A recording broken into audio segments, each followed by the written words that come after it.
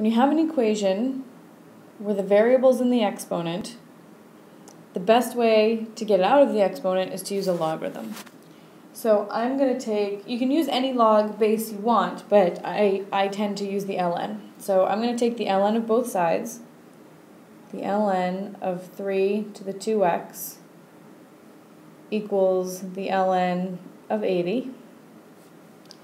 And the reason I take the ln, or any log, of both sides is because I can use the property of logs that allows me to take this exponent and put it down in front of the logarithm.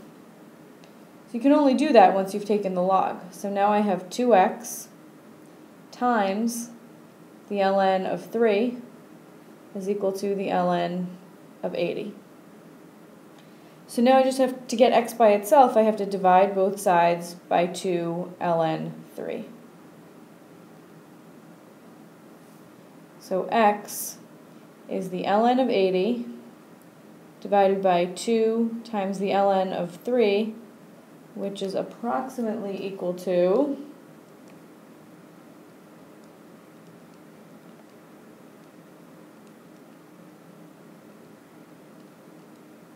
1.99.